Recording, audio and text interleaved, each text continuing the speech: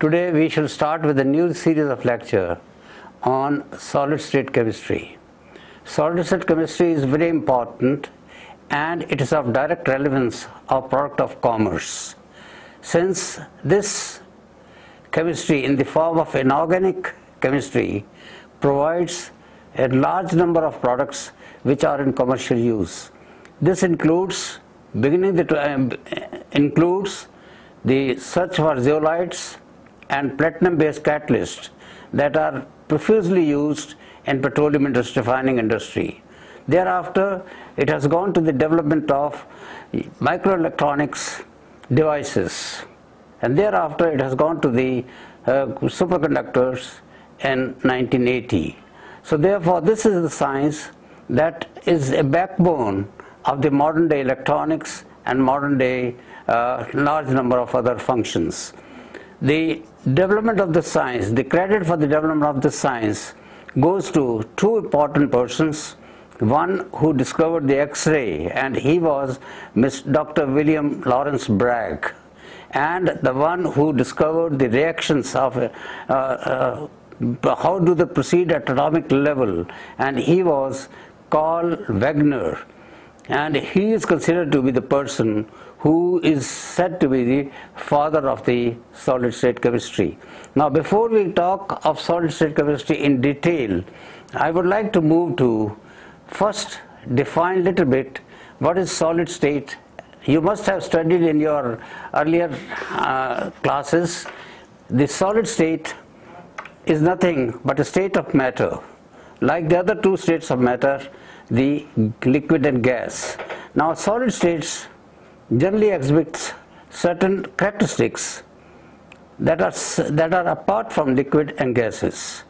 It has a number of properties which depends on the properties of atoms in the way in which they are arranged and the forces acting upon them. Some of the physical and the chemical properties of solid states are, they are incompressible, meaning that the constituent particles is arranged close to each other, and because of that there is a negligible space between the constituent particles. Solid states are rigid. Solid states are have definite mass, volume and shape. The intermolecular distances of the solid state materials are very short. Due to that, the force between the constituent particles, that is the atom, molecules and ions, are very strong. And finally, the constituent particles can only oscillate about their mean positions. Now, the solid states, as you all know, is of two types, the crystalline solids and the amorphous solids. The crystalline solids are said to be the one which have a typical geometry. Such type of solids are defined, have a defined arrangement of particles like atoms, molecules and ions, and have three-dimensional network of crystals in a long range order. Examples of such materials are the common salt, the sodium chloride, the quartz, and a very famous that everybody loves is diamond. Such crystalline materials are crystalline solids.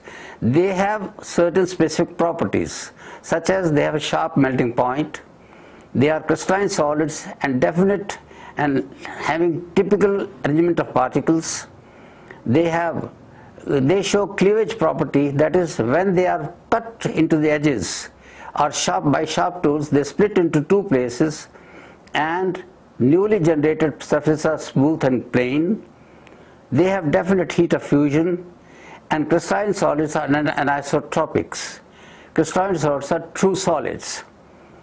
There are different types of crystalline solids. There are four common types: molecular solids, ionic solids, metallic solids, and covalent solids. We shall not go into detail because you have already learnt about this in your previous studies.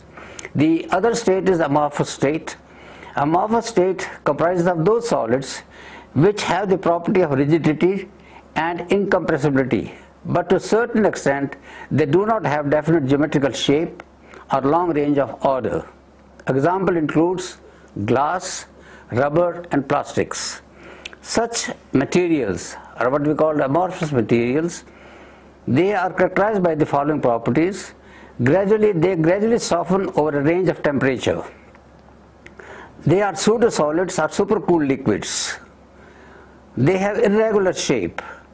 When they are cut into pieces, the sharp edges tools, the two pieces are the pieces formed are with irregular surfaces. Amorphous solids do not have definite heat of fusion. Amorphous solids are isotropic as against the anisotropic of the crystalline solids. These solids, like as amorphous silicon, which is one of the best photovoltaic material, converts sunlight into electricity. With this background, let us now move on to what is solid state chemistry. Now, solid state chemistry is defined in a number of ways. The simplest definition of solid state chemistry says it is the chemistry which is also known as chemistry of materials or materials chemistry. It's a chemistry, the study which deals with the study of structure, properties and synthesis of solid materials. This is the most simplest definition. Coming to the important definition that has been given by Wikipedia, which is a free encyclopedia originating from Britannica, it defines that solid state chemistry, also called as material chemistry, is the study of the synthesis, structure and properties of solid phase materials. Which are those materials? Particularly, but not necessarily exclusively, of non-molecular solids.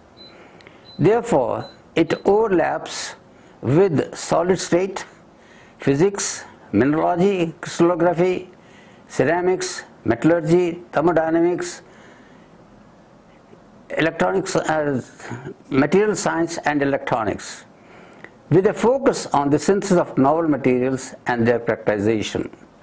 Historically, as I mentioned to you earlier, this owes a lot of credit to Sir William Lawrence Bragg and Carl Wagner, who are the people who have given this particular science the world, the benefit of which the world is enjoying today. Now, talking about the synthetic methods, how this science helps us in this, how do we synthesize these materials which form the base of the zeolites, which form the base of microelectronics, which form the base of superconductors. There are a number of ways such materials are prepared. Some of the techniques, the names of such techniques are oven technique. Now, oven technique is based on tube furnaces, where the temperatures are of the order of 1100 to 2000 degrees centigrade. Here the reaction to be conducted at that temperature requires a special equipment, and that's why we use the tube furnaces. And such tube furnaces, they consist of tantalum tubes, which have the power of resistance of this temperature and can be used for even high temperature beyond 2000 degrees centigrade. Such temperatures at times requires induced diffusion of the reactants, and that's why such techniques are used. Other methods which are used for the synthesis of such materials are melt method, where reactants together and then where reactants are melted together and then later annealed in a very gradual way so that it becomes a solidified melt. It is this annealing process that determines the properties of such a material which is formed from these melts. If the material is volatile reactant, then a different procedure is used. The third method is solution method, where we can use some of the solvents to prepare solids by precipitation or by evaporation. At times the solvent used is hydrothermal, that is under pressure and temperature higher than the normal boiling point. Now you all know that how do we reach this higher normal point? By the addition of salts, and therefore we make use of some solvents in making some of these synthetic materials. The last series of reaction is the gas reactions.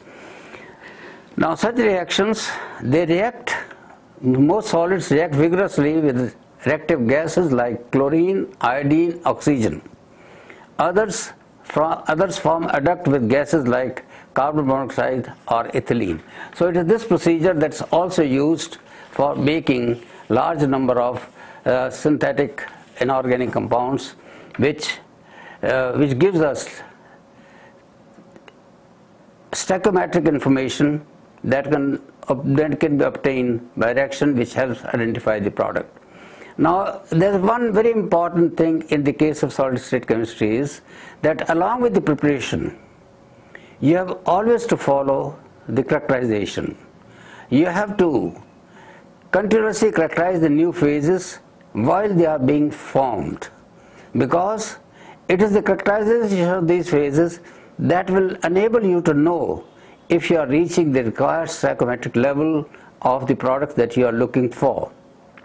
And for this purpose, for this continuous characterization, you use the tools like scanning electron microscope and X-ray diffractometer, both of which are normal equipment nowadays, and therefore one need to continuously follow the development of the phases which are taking place through various techniques that one is using to develop the synthetic material. Therefore, once you have done all this, then you go for the final characterization of the material using the above two techniques and the other techniques also. In case you want some information on optical properties, particularly for non-metallic materials, it is possible to obtain such information using ultraviolet and visible spectroscopy. In the case of semiconductor, that will give an idea of the band gap that we are looking for in such materials. My dear students, in my last lecture, I had introduced to you the solid state chemistry. This chemistry is entirely based on the crystalline nature of the materials. And in this we had seen, starting with the solid state chemistry, we had seen that there are two types of solids. One is a crystalline solid and others are amorphous solid. And these solids, they have a very important contribution in our life because they provide materials of our daily use, like, as I said the other day, zeolites and platinum-based catalysts which are used in petroleum industry. They also provide us microelectronic devices, and they also are the base for high temperature superconductivity. And I had said that the father of the solid state chemistry was Carl Wegener, who has really worked very hard and has put this chemistry in everyday use. Now, having done that, we shall today talk of defects in crystals. And before we do that, let us define what is a crystal. Now, crystals are like people. It is the defects in them which tends to make them interesting. What do you understand? This was said by Colin Humphrey. What do you understand by this? Suppose there's a group of people sitting, like all army men are sitting together. They are wearing the same uniform, same type of, everything is the same. And all of a sudden you find one Navy gentleman comes or an Air Force gentleman comes with either a white uniform or a blue uniform. All of a sudden you will find this is changed. That means you will see it as absolutely something new, and may call it even as a defect. So this is what it is, a defect in them which makes the things interesting. So therefore crystals are like people, and it's the defect in them which tends to make them interesting. This is what the Colin Humphrey had said, and this fact remains true. Now, based on this, before we proceed further, let us define what are the crystalline materials. The crystalline materials can be defined. Such materials have crystal structure in which the atoms are positioned in perfect order pattern which is repetitive over a large atomic distance. This is a very important thing. It's a regular pattern and these atoms are in repetitive over a large atomic structure. Now if some defect happens in this, these defects, if happens in such a crystal, they have an profound impact on the microscopic properties of such materials. A small defect will lead to what you call big change in its properties. And it's unlike many other things. Even in some crystals, we sometimes create defect to deliberately introduce certain improved properties. So therefore, you see both defects are sometimes created intentionally to improve the properties of the crystals. Now how do we, then the crystals are said to be of two types, the perfect and imperfect crystals. It's very important to understand what is a perfect crystal and what is an imperfect crystal. The perfect crystals means it may be defined as the one in which all the atoms are at rest on their latest position in the crystal structure. Please note, the definition says all the atoms are at rest on their correct latest position in the crystal structure. When is such a structure possible? Such a perfect crystal can only be obtained, hypothetically, only at absolute zero temperature, which is not possible. So therefore, at all real temperatures, crystals are imperfect. So therefore, you have a clear difference between perfect and imperfect. Perfect crystals are only exist at absolute zero temperatures, whereas all real temperatures, you have always an imperfect crystal. What does it mean? As per the fact that atoms are vibrating, which may be regarded as a form of a defect, a number of atoms are invariably misplaced in real crystals. It is this misplacement that leads to imperfections, and in such imperfections are defects and otherwise perfectly regular atomic array that concerns us here. This is what we are going to see, how these imperfections occurs, because these imperfections, what we call as defects later, they lead to certain different types of properties. Now continuing with this, what type of defects are present, what could be their concentrations, and how do they affect their properties? In some crystals, number of defects present may be very small, that is less than 1%. For example, if you take highly pure diamond or quartz crystal, the defects in that would be less than 1%. In other crystals, sometimes very high defect concentrations, more than 1% is found. What is the impact of this concentration? Such high concentrations lead to reduction of free energy due to considerable increase in the entropy of the crystal because of the large number of positions which this defect can occupy. Now kindly note here, it leads to reduction of free energy, these defects, due to considerable increase in entropy. You being a student of higher classes, you must have studied thermodynamics. Delta G, that is the free energy, is equal to delta H minus T delta S. If delta S increases, naturally the free energy decreases, and that's why you have different properties in them. Now, how do we classify these defects and what type of defects we observe in these crystalline materials? There are a number of schemes proposed to study these types of defects. The two most important schemes that one comes across when you scan through the books and high standard books, these are based on dimensionality, the size of the atoms. Second is based on the stoichiometry. So these are the two ways in which one can look into the types of defects that one finds. What are the stoichiometric defects then? In the case of stoichiometry, you have two types of defects called stoichiometric defects, in which the crystal composition is unchanged on introducing the defects. For example, Schottky defect in iron crystal. We shall see more details a little later.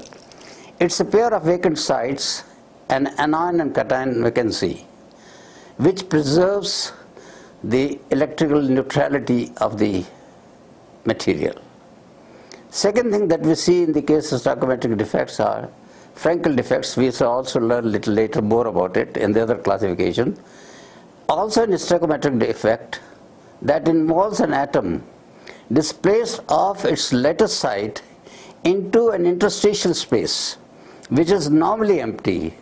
And the example of this is silver chloride has predominantly this type of defects. What are the non-stoichiometric defects?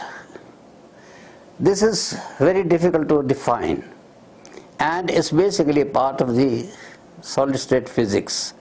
What we call in the solid state physics is color centers in alkyl halides, alkyl halide crystals, an area of solid physics are some of the non-stoichiometric defects. They result in a consequence of change in the crystal composition. Change in composition of the crystal can be affected by heating an alkali metal, halide and vapor of an alkali metal. Example, heating sodium chloride in sodium vapor. It will lead to non-stoichiometric defect. Or the second way of creating such a defect is on doping crystals with alivalent impurities, that is those impurities atoms which have different valency to those in the host crystal. Example again here is sodium chloride may be doped with calcium chloride to yield non-stoichiometric defect or as a solid solution based on the structure of the pure crystal. So this is the way we classify this crystalline material based on stoichiometric basis. The other method of classification is based on dimensionality. Now this dimensionality, if you look at the diagram, you will find 0 dimension, 1 dimension, 2 dimension and 3 dimension. Now in each 0 dimension is called point defects. This leads to vacancy, interstitial, Frankel and Schottky.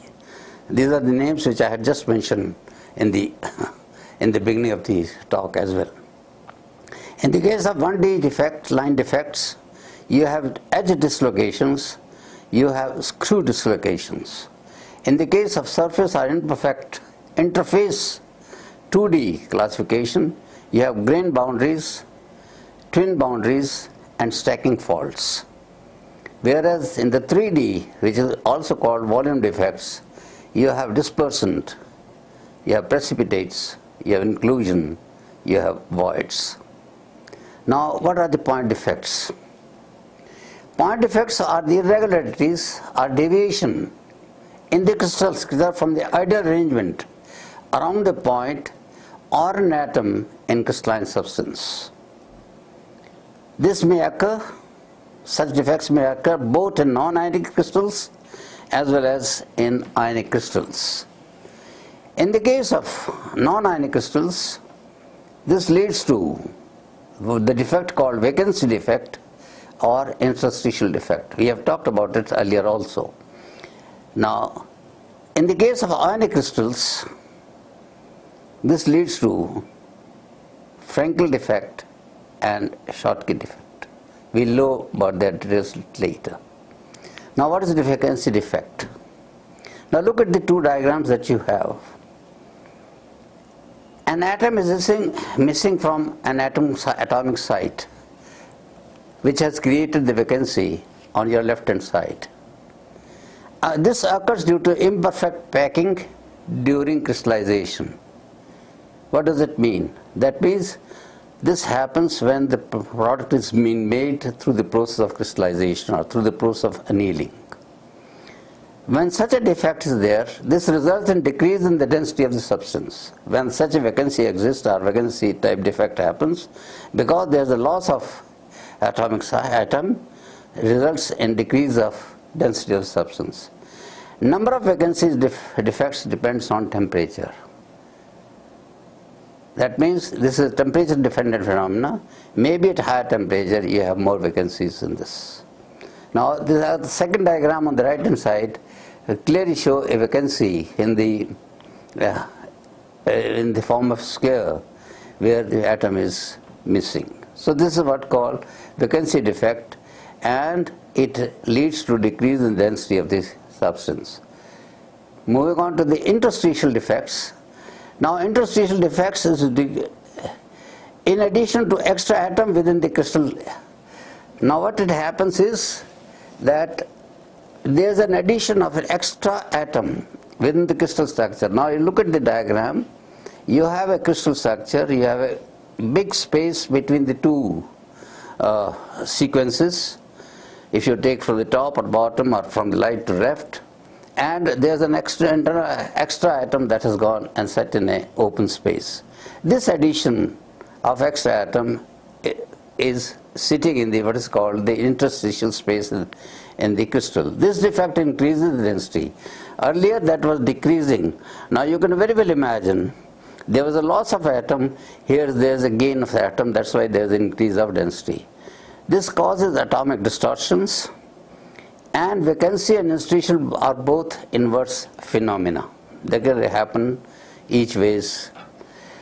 Coming to the Schottky defects, which are stoichiometric defect as we have defined it earlier, they deal with pair of ions and cations vacancies. Now look at the diagram that you have. You have a system of pair of ions and cations. Blue are the anions and others dispersed, the brown one are the cations. Now if you look at this, in order to maintain electrical neutrality, as I said earlier in the stoichiometric defect, the number of missing cations and ions are to be equal. Because in the case of Schottky defect, it's a stoichiometric and electrically neutral. So therefore, number of cations and ions has to be equal. It also decreases the density of the crystal because it creates a vacancy. Examples are alkali halides such as sodium chloride and potassium fluoride. Again, coming back to the Frenkel defect, which was designated as stoichiometric defect, it brings cation being smaller get displaced to an interstitial void.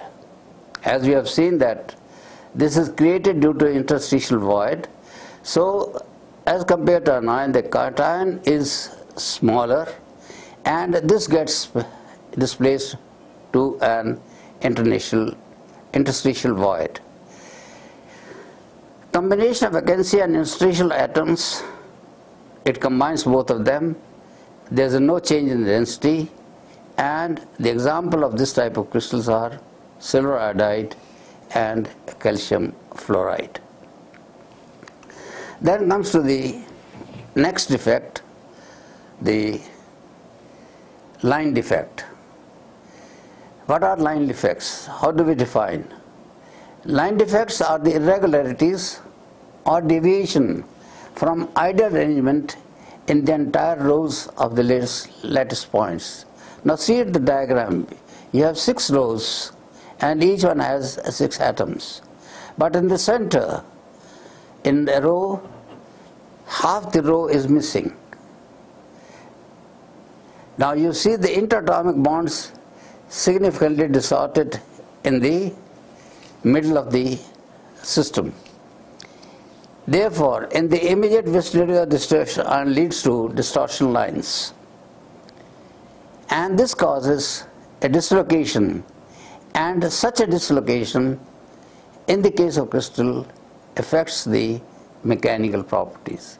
So line defects are due to the interatomic bonds which are missing in the systems, and because of their absence they affect the mechanical properties.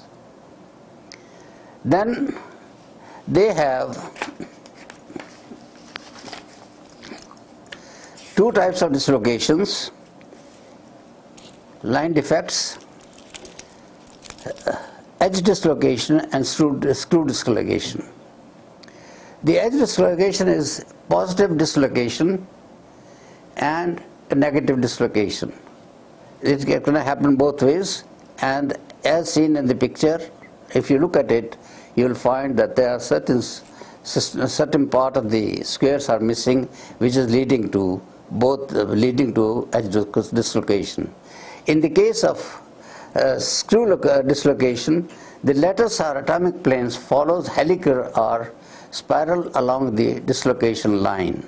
If you see the second diagram, you see a clear difference. The helical shape is being formed, and therefore is leading to screw-like dislocations in the system. Then we come to the third 2D defects, which are also called surface defects. Now surface defects, if you look at it,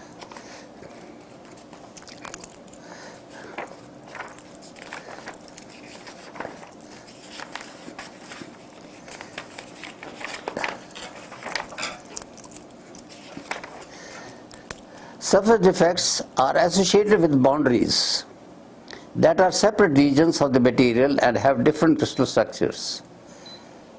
Please understand that such defects are associated with the boundaries of the crystals, and they have, because boundaries have different crystal structures, they have two-dimensional effect due to change in the orientation of atomic planes and stacking sequence of atomic planes.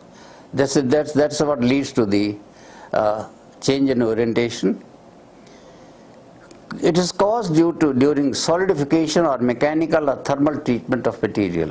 That means such defects, they start appearing or they get into the system during preparation, when you are doing solidification after melting, or some mechanical operation, or during heat operation through which this process, this material is being made. Now what is the effect of this surface defect? It affects the mechanical properties, electrical resistance and corrosion resistance. So it has enormous effect. The surface defects lead to loss of mechanical properties, loss of electrical resistance, and product become more corrosive in nature. Then bulk or volume defects. What are they? As I mentioned right in the beginning, these are the 3 defects, and they have 4 types. Dispersants, you have dispersants, you have precipitates, you have inclusions, and you have voids. And then you have a picture showing the cluster of micro cracks on the slide. What is a precipitate? It's a fraction of a micron in size. Now such defects occur during the production of such materials through the process for which they are being made. When it comes to precipitation, naturally it is coming from the system when the whole system is being precipitated after cooling or after crystallization or after annealing, whatever the method may be.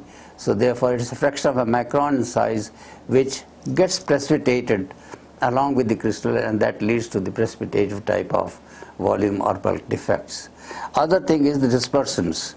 Now dispersants may be large precipitates. The precipitate that you have seen in the first part, if their size becomes larger, they turn into dispersants. They may be grain, they may be polygranular particles distributed throughout the microstructure of the material.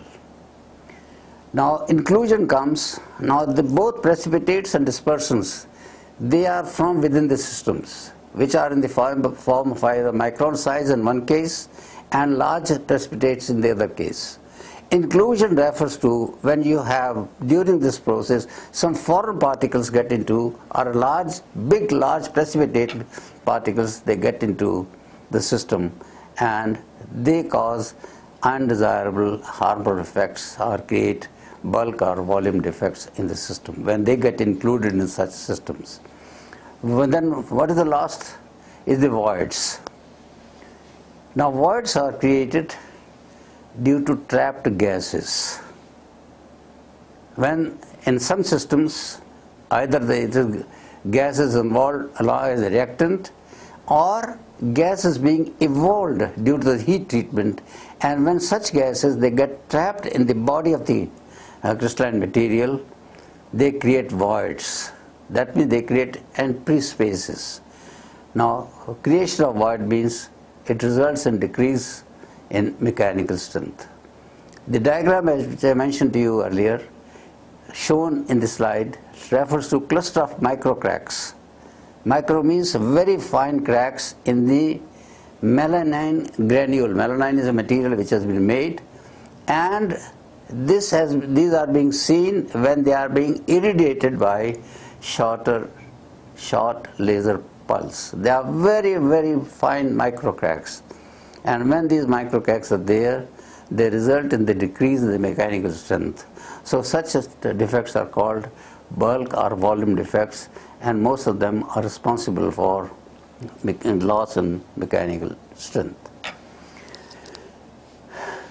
Before completing the talk on defects, let us now talk something else, what is called extrinsic and intrinsic defects. Now these two terms, they find place in number of books, but they find definition of theirs is rather difficult.